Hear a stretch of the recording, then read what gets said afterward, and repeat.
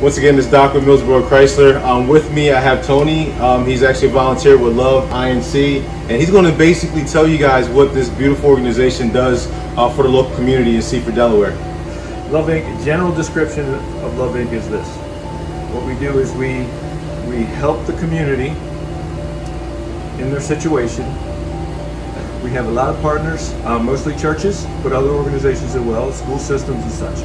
What we do here is we help people to move forward and get out of the situation that they're in, whether they're poverty, whether they're homeless, or any other situation that they might be struggling with addiction.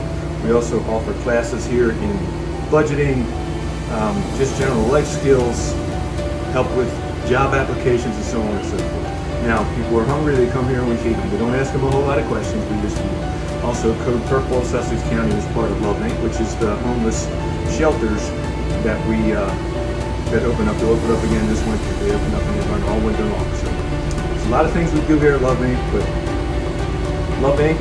stands for In the Name of Christ. So we are a Christian organization, not ashamed to say that, and we do this all to glorify God. That's a basic, very basic description. There are more details. You can go on the website and get a lot more details.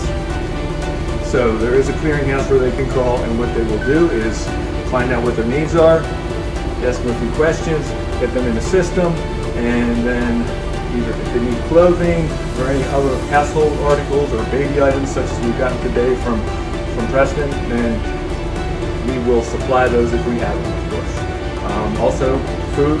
We have a food pantry here at Love Inc. as well. So family needs food, we'll give them enough food for a week, maybe, and so on and so forth. So. Awesome. Well, I'm from Seaford, Delaware, and on behalf of Seaford, Delaware, we want to thank you and Love INC for actually giving back to the community, and also all the church that's involved as well. So we thank you. You're welcome. Our pleasure.